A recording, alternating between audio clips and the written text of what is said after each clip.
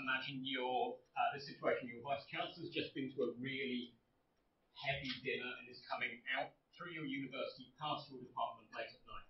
They have no idea that hundreds of people in their university contribute software as their main contribution. But as they're walking past your department, half the windows are lit up, and they're lit up in patterns with colours in.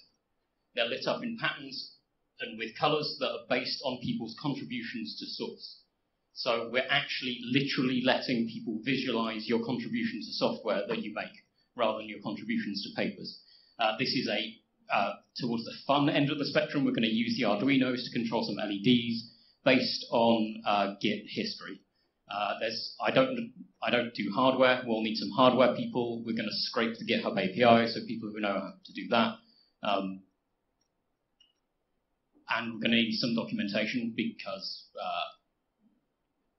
it's going to be difficult to set up because you've got the hardware to set up too. So we need web API people, hardware people, and people who want to make pretty patterns splash around in lights.